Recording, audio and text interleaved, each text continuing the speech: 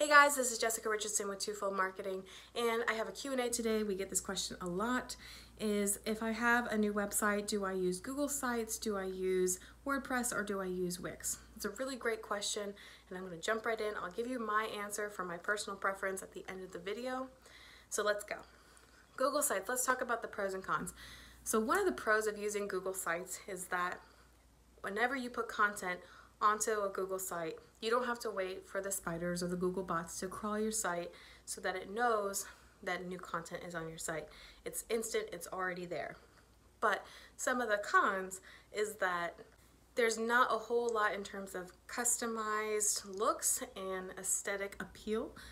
But maybe as Google Sites grows, if it does, there will be more in terms of customized options.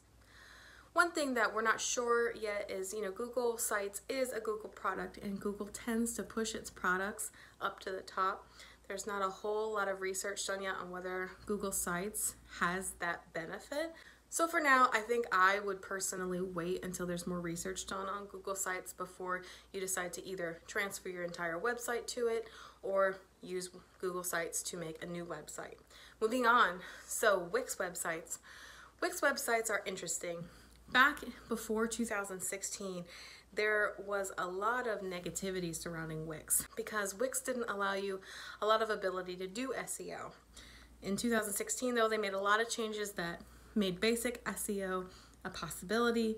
And so for regular websites that aren't super competitive, it's an okay option. It's not my favorite. It's really not for more competitive avenues like insurance, attorneys, real estate, dentists, medical professionals. Definitely not for those.